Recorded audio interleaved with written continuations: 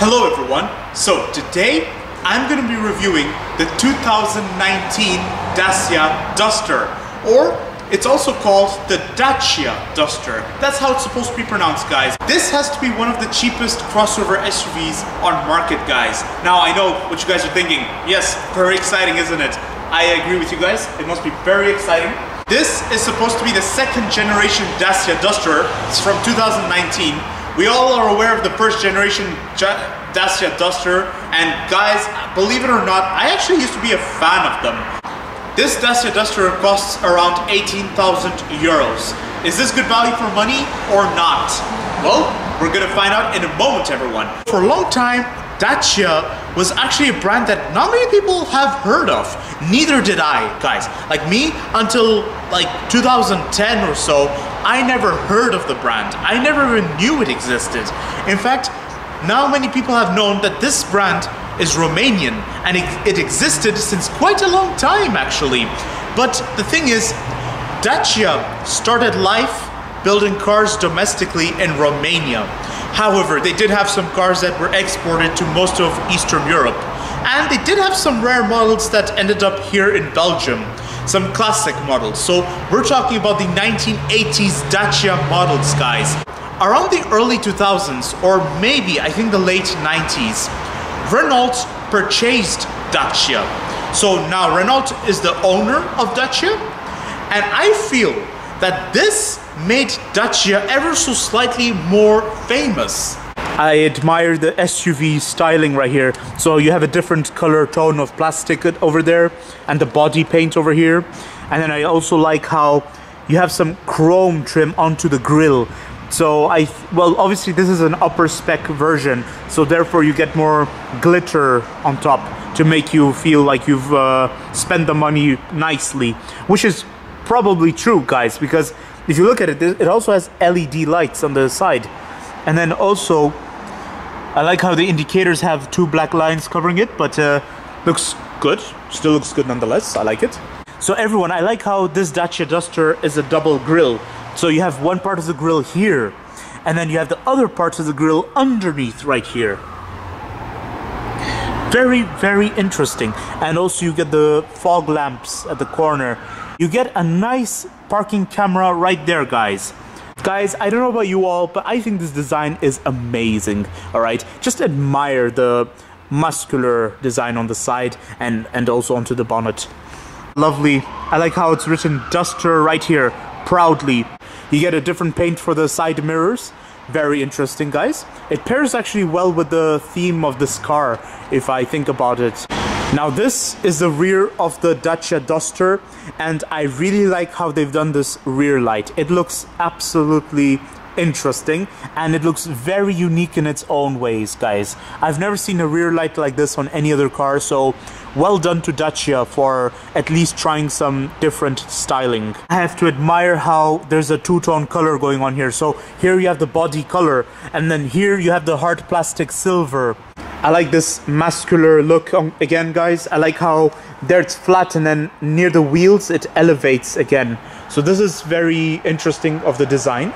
And I like how you have this line over here to surround the wheel arch. I don't know about you all, but I think this kind of alloy wheel is fabulous for this Dacia Duster. It's a two-tone alloy wheel. So you have it nice and silver over here, and it's black inside. Kind of reminds me of the alloy wheels that Nissan and Renault get, because as you guys know by now that Nissan and Renault have an alliance. So practically this car has some Nissan pieces in it, and Renault pieces too. And speaking of Renault-Nissan, did you guys know that this is actually based on the same chassis as the Nissan Qashqai? Well, now you do. So far, I'm very impressed with the Dacia Duster. I cannot complain much about the design. The design is as good as it has to be. And may I remind you all, it's not an expensive car, so don't expect some fanciness. However, for every car, whether it's a budget car or whether it's an expensive car, there has to be some logic behind the design, I believe. And so far, I found some questionable aspects about the design of this Dacia Duster. And I shall point them out right now. So, the first questionable aspect I found about the design is this grille is nice and big from far away. Everyone will assume this whole thing is a grille. However, if you look closely, the upper section of this grille is just plastic. It's not actually an air intake, and so is this part of the badge. This part of the badge has no purpose whatsoever. The parking camera is exposed. It's all the way down there. So why didn't they hide the parking camera within the badge? Now this is something that interests me. And then also this part of the grille is open at least, so that's an air intake. Now I did praise how this is open, right? This acts as a second grille. Perfect. But what exactly is the purpose of this open right here? Was it intended for an extra option? And it's the same case on the other side. At least Dacia has made the side indicator one of the most interesting. And it's one of the most interesting because it's not conventionally on the wing mirror, guys. It's on the side here, and they've made it appealing. So that's a plus. But the part which I find questionable is what exactly is the purpose of an imitation of this snorkel? I just don't understand, because there's no air intake, there's no... I don't see... All I see is just hard plastic over here. So, like, what I have no idea what it was intended for. But whilst this SUV is big, the reverse light is all the way hidden down there. Now, why exactly do you put reverse lights all the way down there on an SUV of this size? Like, don't you want to put a reverse light over here? Or maybe over here or something? Let's move to the interior of this Dacia Duster. First thing that impresses me already, guys, is the presentation of this interior. It looks fabulous, and it looks far more interesting than the previous generation Dacia Duster compared to this generation. And also, this Dacia Duster gets heated seats, everyone. Now that is what I call premium. This is very interesting. I've never seen this, guys, on a car of this price. So front seats get heated seats, and I like how you get this nice armrest, so this ride becomes more comfortable than ever. It's very good. The interior design, the presentation is impressive. You get this infotainment system. It's a basic infotainment system. Don't expect anything fancy out of it. You get the volume controls, you get the USB port right there, and you get a 12-volt socket right there. And you get climate controls over here, although with this kind of button, it kind of reminds me of the Jeep Wrangler. It looks like off-road controls with these kind of buttons. Wow, that's, aesthetically, that looks appealing. Central lock button, parking sensor button, camera button. Oh, guys, I like how everything is nicely laid out as a piano on this. This is what I call premium feel for such a cheap price tag. I mean, look at this, guys. You guys get triple air vents. Now name me one car below 25,000 euros which gives you triple air vents. Okay, maybe I'm exaggerating. There are a few cars that offer this.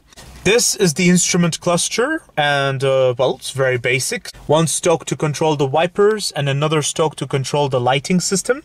And you get the mirror controls right here, and well, I'm assuming that button is for blind spot monitoring. Oh, very nice. So this Dacia Duster actually gets blind spot monitoring. Wow. Now that is very premium, guys. Impressive that you get leather over here, and the steering wheel is quite pleasant to touch. You get extra media controls over here, guys. Now that is a very Renault thing. I've always noticed this amongst Renault cars, and guys, I don't know about you all, but I think this is very practical. It was actually quite luxurious when I think about it, because, you know, I like it when I'm driving and then I can control this without needing to move my finger off the steering wheel. This is one of the best things Renault has done for cars, in my opinion. Like, look at it. Look. Window buttons over here, guys. And I like this door handle. It's very, very nice. Now, the feel of it is as good as it has to be. I mean, it's just plastic, but it's okay, guys. At least you get this nice chrome trim on it. Some lighting over here, guys. Now, this glove box has to be a deep one. Now, that's very impressive, guys. I'm very impressed. Look at it. It's quite deep. On the surface, it looks very small. But then as you open it, just look at how deep it is. So apparently there's no center console storage. It's just a micro storage over here, and 2 cup holders there, and there's also 1 more cup holder over there, which has a fixed shape. There's some questionable aspects about this middle, guys. I mean, look at it. First of all, you get this vertical place over here that just serves no purpose.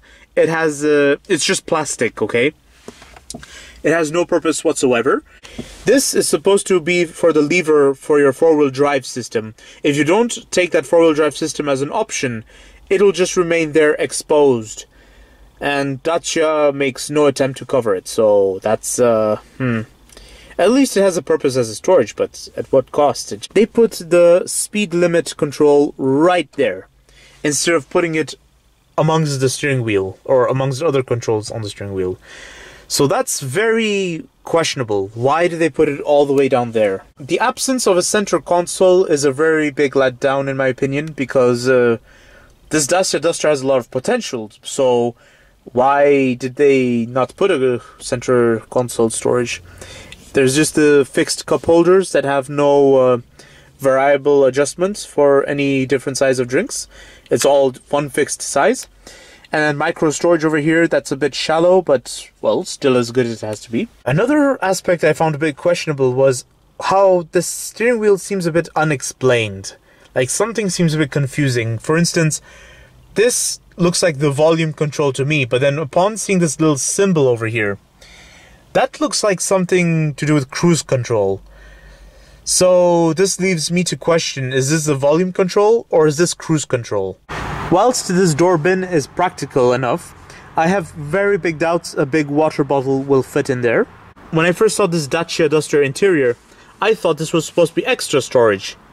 So, yeah, I just don't understand why put a exposed fuse box right there. Like, wouldn't it be better to have extra storage? For some reason, they've hidden the lighting adjustment, height adjustment of the light right there. And it's all the way hidden, guys. Now, do you all know where the fuel cap latch is? It's not here. It's all the way down there. They kept the fuel cap latch here. Now, this has to be the first time I've ever seen this on any car, guys.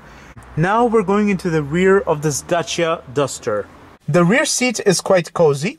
The seat feels like a bench, though. It's a bit on the firm side, but it's not a big issue. Despite the seat feeling on the firm side, I'm very impressed with the leather stitching on it. Like, look at this. From a distance, this looks actually premium. You get enough leg room, you get enough knee room. I can't complain at all. I have so much headroom. Check this out. I mean, wow. I've never seen this before in a... Well, I mean, to be honest, it's quite expected for a crossover. You get a handle over here, and also you get rear lights. Also get a nice back seat pocket, so that's spacious, enough practicality in here, I see.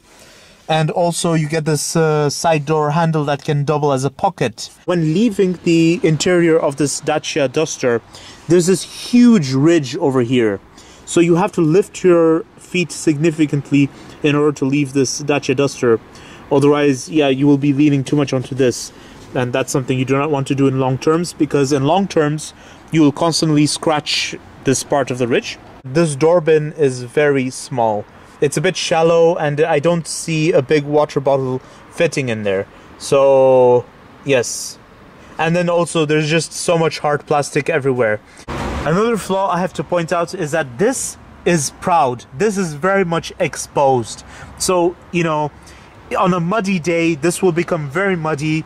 You don't want this to make contact with your clothing, because then it will leave a mud stain on it. Now we're moving to the boot of the Dacia Duster.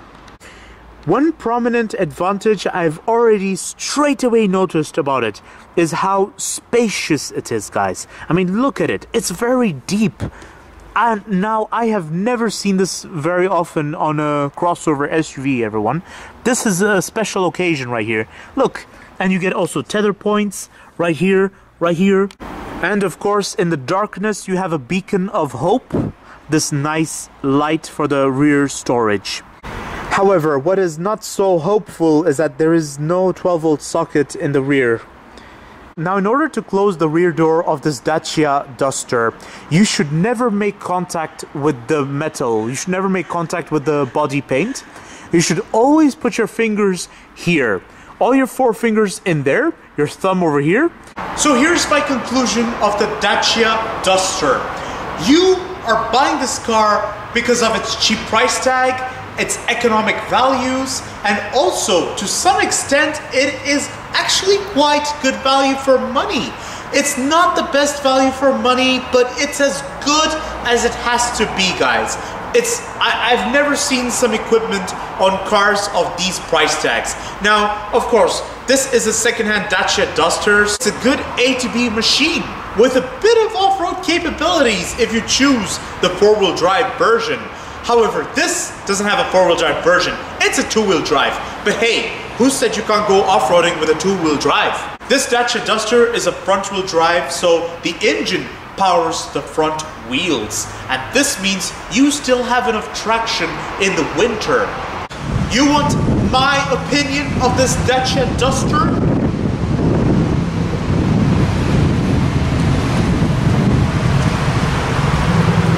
I love this Dacia Duster, guys. It's nice, okay? It's good value for money to some extent.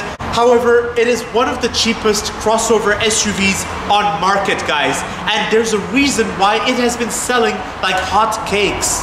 It actually has, believe it or not. Now, there's selective tastes to it, that's true. But you are not buying the Dacia Duster for the taste. You are buying it because it's a cheap A to B crossover SUV. Don't forget to like, comment, and subscribe. And stay tuned for more videos that are on the run